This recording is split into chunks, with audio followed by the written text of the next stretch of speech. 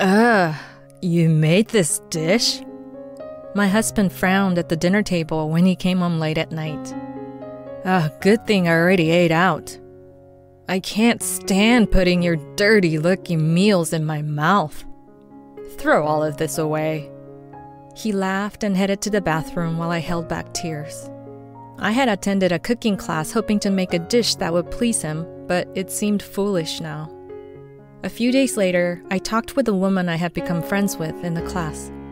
I'm attending to make delicious lunches for my boyfriend. That's nice. You seem so happy. I'm envious.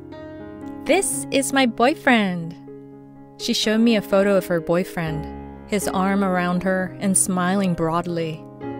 That man was my husband. I'll give you some advice. I know what he likes. That night, I made a hamburger. What's this?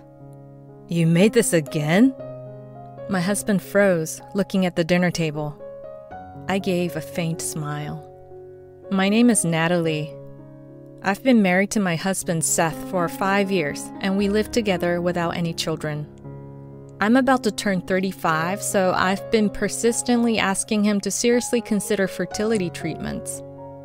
Although he originally said he wouldn't mind if we couldn't have children, he gradually became colder. The wedding ring he used to wear every day is now tucked away in a drawer in our bedroom. I felt lonely, comparing myself to married friends who have children. That's when I remembered something my husband said before we got married. His parents divorced when he was in middle school, and he was taken in by his mother. He started cooking to help her out, even making his own lunches. His classmates would compliment his lunches, saying they looked delicious, but he was envious of how they took for granted that their mothers made their lunches every day, even if they were just frozen food. Recently, he's been working late and eating dinner before coming home, but before that, he'd basically cooked dinner for us since he got home earlier than me. In the mornings, we both ate light meals, so I hardly cooked. He used to say he was happy when I enjoyed the meals he made, so I took advantage of that. That's where I went wrong. He must have longed for a family meal, but I made him hold back. That being said, I had no real cooking experience since I used to buy my meals when I lived alone. I suddenly remembered a cooking class near my office and decided to attend. There's no point in cooking if no one will eat it. I threw the hamburger, which was all set to be cooked, directly into the trash for his portion. After work last week, I went straight to a trial class and signed up for the cooking class on the spot. Since the dish I learned in the trial class was his favorite hamburger, I decided to make it for our weekend dinner together. He couldn't go out for drinks on weekdays due to overtime, so he spent more time going out with friends and coworkers on weekends. He had a drinking party on Saturday, but his plans for Sunday were only during the day, so I decided to go ahead with the surprise. I chose a cooking class I could attend after work and lied about having late-night drinking parties with friends so I could secretly go.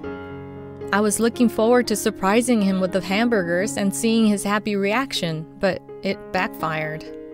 While I was waiting for him to come home, I received a message saying that they were having so much fun that they decided to continue drinking. Today, he went to a barbecue with his friends. Looking back, I should have known that he would eat out, but I had hoped that if he ate my homemade meal, something might change. But I didn't realize that.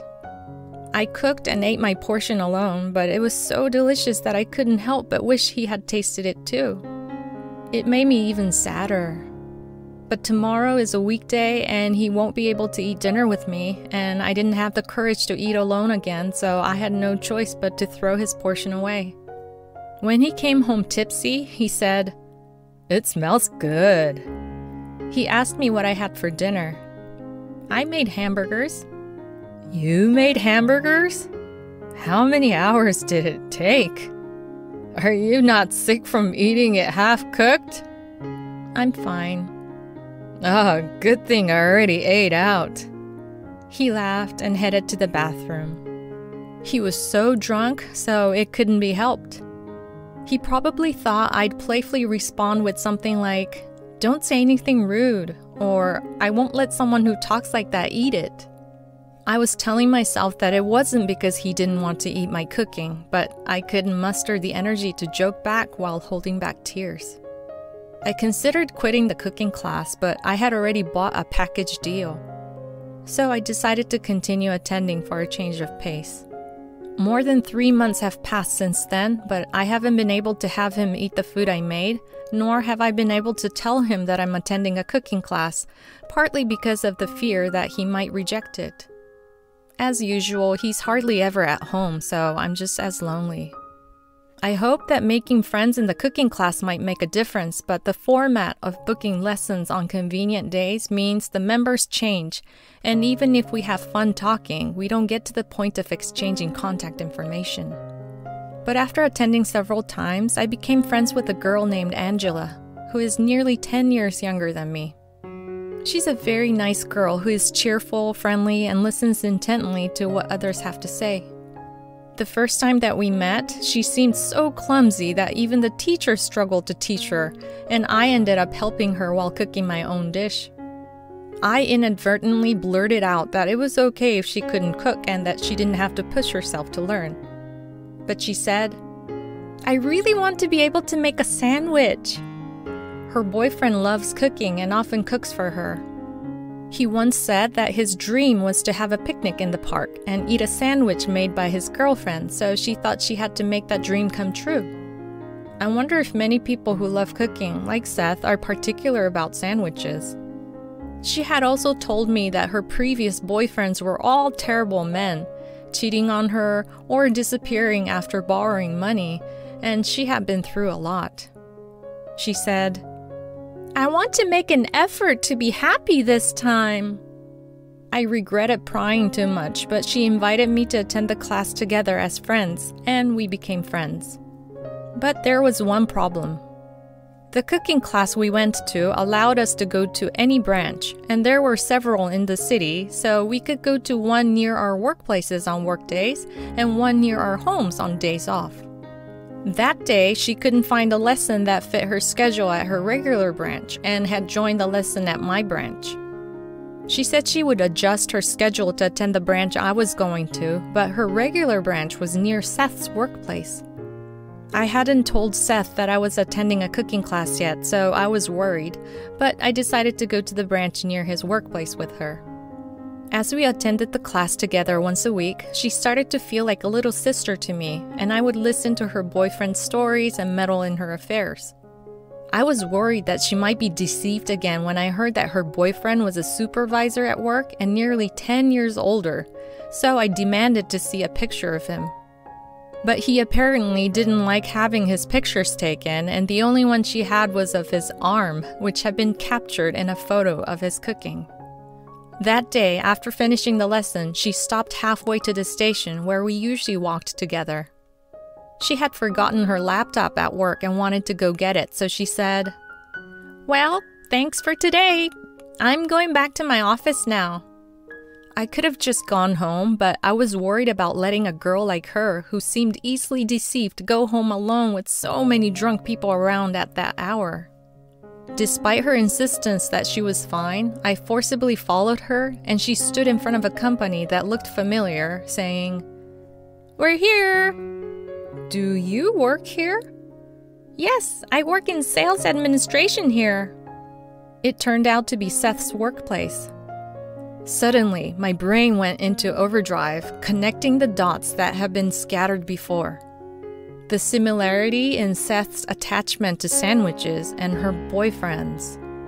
Seth, who had been promoted and returned to the sales department as a manager, had more overtime. Angela, a sales administrator at this company who sometimes referred to her boyfriend as manager. Realizing that my husband and Angela's boyfriend were the same person, I was confused.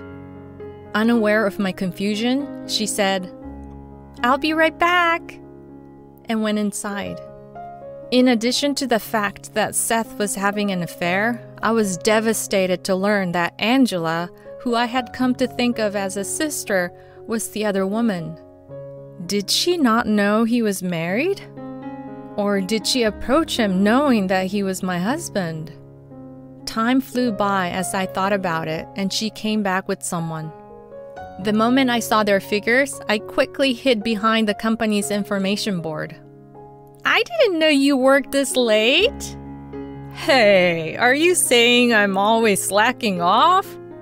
On the days I go to your house, I leave early and finish my work the next day.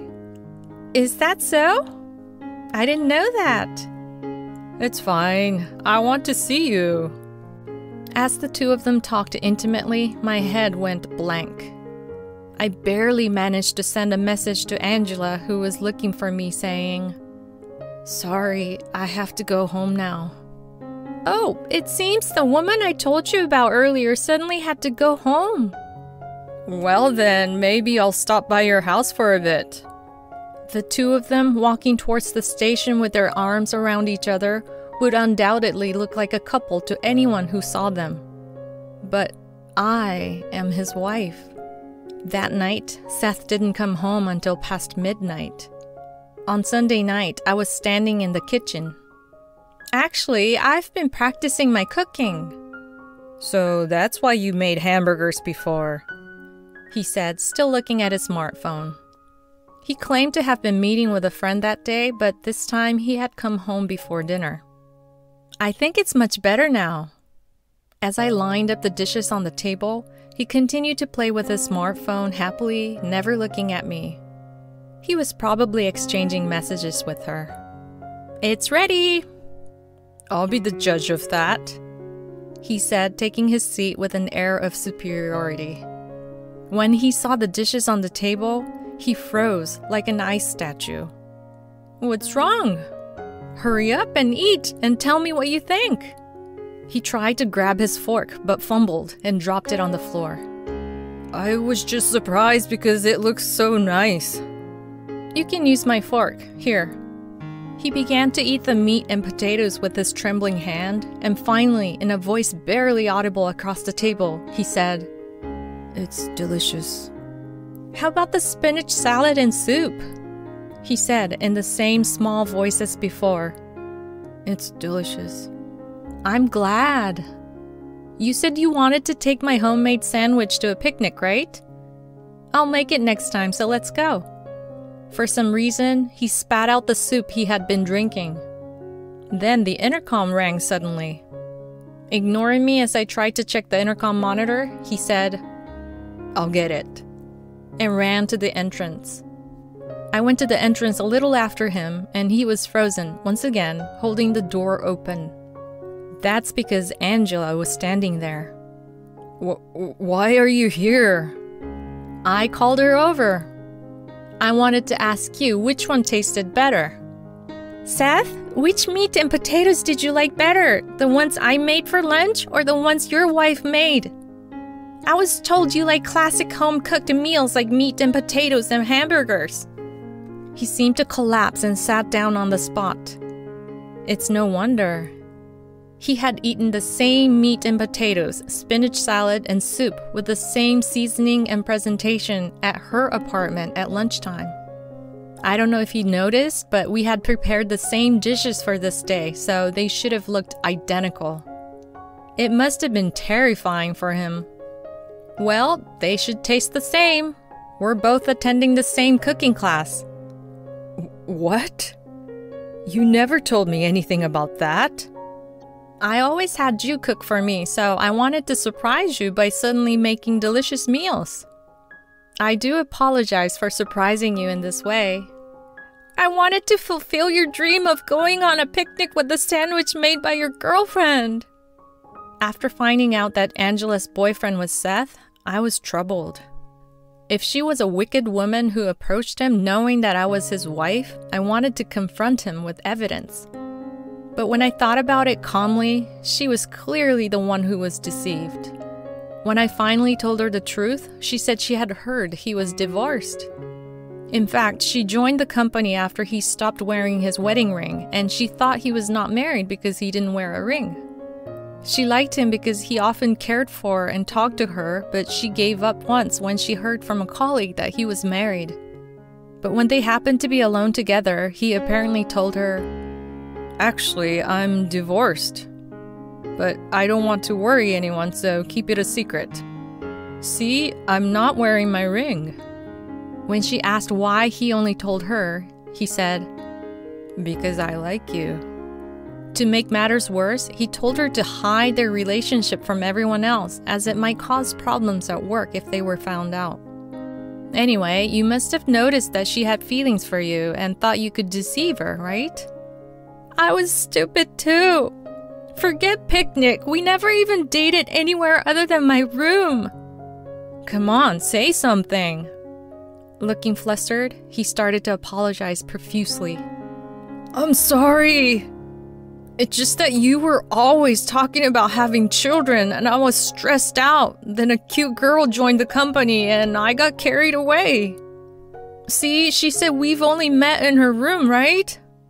I wasn't serious about her. He yelled at a tearful Angela. You better get out of here right now. What do you think you're doing? My low voice made him shudder. When we get divorced, I'll continue to live here. I'm glad it's in my name. This apartment is one that I've been renting since before we got married.